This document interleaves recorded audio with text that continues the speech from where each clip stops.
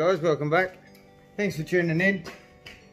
Today I just got a new hydraulic arm lock assembly for the kubota, our kubota here. So I'm going to be installing that today and just run you through how it all fits together and connects.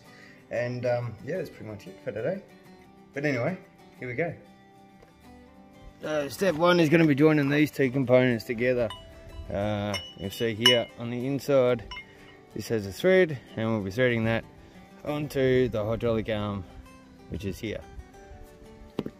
So that part's pretty straightforward though.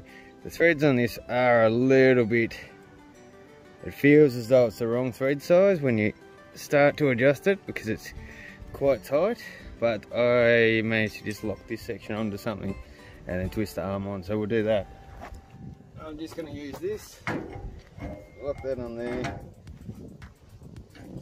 and twist this arm on. That ain't working. Alright, so when this assembly come, we got a packet of these, or these two hoses, and a series of these adapters as well. And so the plan is here just to show you how they all connect together and fit. They all must come. I'm going to have some leftover parts for sure, so it must cover all varieties of kubota, this particular adapter pack. I'm having trouble screwing on this end nut, so I'm hoping that once I connect these hydraulic hoses, connect that up to the tractor and prime this with the hydraulic fluid, that it'll offer some rigidity to this, because every time I turn this to adjust it, it's twisting on the inside of here. So I'm unable to actually tighten it. So I'll just run you through the process really quickly on how we fit this hose together.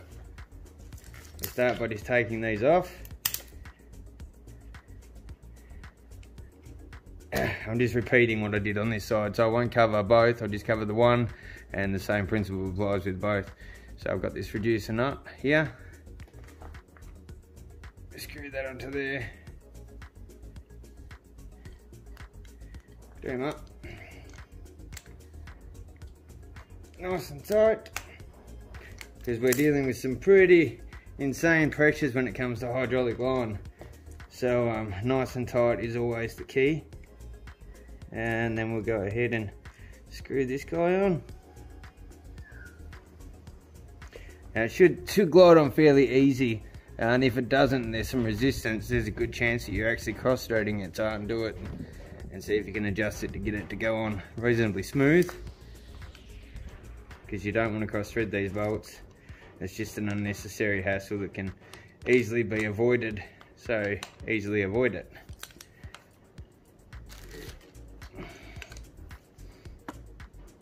And then at the top end here, because I'm just going to plug these straight into our hydraulic port. So at the top end we've got another reducer. This is a different size than the one that's down the bottom, and we'll screw that into this end. Or another adapter. Change the thread size. Just two shifters under this, guys. Put them up. Again, nice and tight. And then we've got the piece, the hydraulic connector that's plugged straight into the hydraulic port at the back of the tractor. Nice and easy. I suppose you could use some Loctite or something, just don't get a grade that's going to permanently fuse it together. You want one that you can undo if you want, but Loctite is probably a better product to use than thread tape when dealing with a hydraulic line. Not that I'm a hydraulic specialist by any stretch, but that's certainly been the reference that I've got when it comes to hydraulic guys in the past that I've spoken to. Yeah, so what I'm hoping now is this offers some rigidity, and if this doesn't offer some rigidity, I can't attach this end properly. But I'm not sure where we're going to go from there, but we'll figure it out anyways. We're going to go with the up and down scenario, so we need an input and a return so that we can reverse the plumbing. This will be this is actually the first time that I've used this particular hydraulic line, so we'll see how we go, and if I get the right right connections first off. So we'll go one at the top here.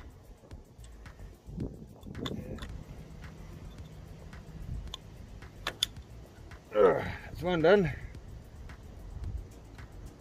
I should not be attempting this in the shirt that I've got on.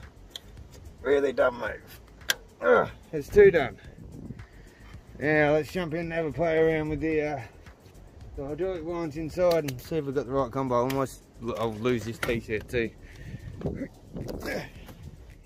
Silly me. Got grease all over my bloody shirt. I'll take this off after I wash my hands and get stuck into it properly.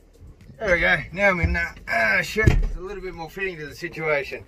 Anyways, as the old expression goes, we'll kick this tractor in the guts and have a play around with these levers and see what happens.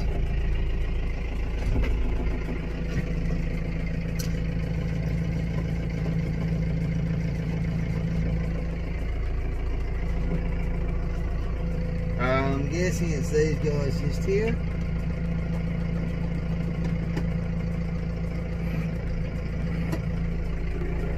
Okay, so don't go up and down as I first did. I had it connected to here and here.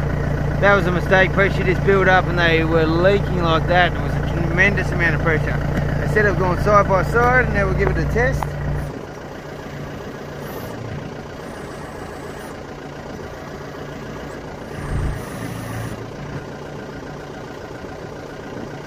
Now hopefully that's offered us that little bit of rigidity that we need to adjust this this connection, this fitting right here, so we can screw that onto that thread properly.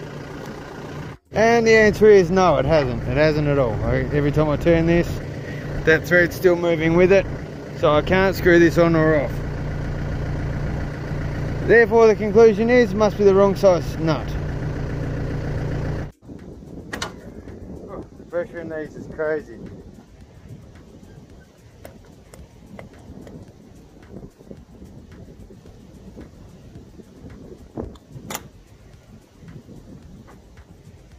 Anyway, left and right, that's the two connections that we have to use. Got it? Now I might get the old calipers out, take a measurement of this fitting. Alrighty, so got the calipers here. Let's have a measurement on the inside diameter of this guy. We've got 2.4. Look at this measurement of this guy. Got 2.5. Definitely the wrong. It's definitely the wrong thread size. Okie doke. Give them a call. Tell them we need a new piece like this with the correct thread size on it. Okay, so a few days had gone past. It was the wrong piece. The linkage pin setup was the wrong piece. So I contacted the dealership that I bought it from, and I got the correct one. So we'll just fit that on really quickly and take it from there. So I damaged the threads a little bit on this and just had to file and sand them back so that this nut was able to move freely. Now I've managed to get that all the way down to the base. That's where I'll keep it, and I'm going to attach this piece on the end.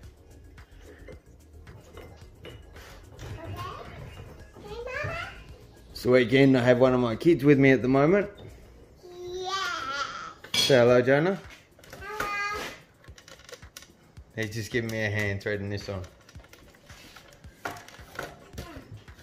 So now that's threaded all the way on, and I'll hold it tight with the two spanners. Could you please pass me that spanner, please? Quick.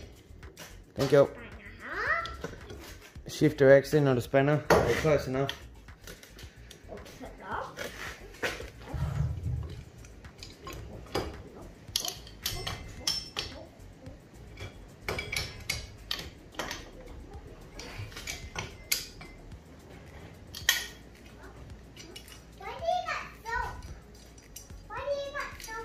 What do you normally use soap for, mate? What? What do you normally use soap for? Baths. Oh, baths and to wash your hands.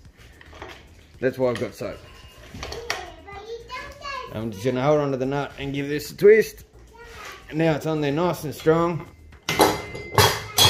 and we are ready to connect this to the tractor. Hey guys, I'm in the process of editing this video at the moment, and I realised that the footage of the working actuator or hydraulic arm is missing, so I have a picture here instead of a fully installed one. But you get the picture. It just helps with the side tilt of any implement that you've got on the back. The main reason we needed it was for a netting machine to help the side tilt up and down and from side to side. So yeah, so here's the picture, and thanks for watching. Hope you enjoyed this, and if you found it useful, please consider liking and subscribing. There'll be more content like this to come, plenty of grapevine stuff, and I will see you all on the next video.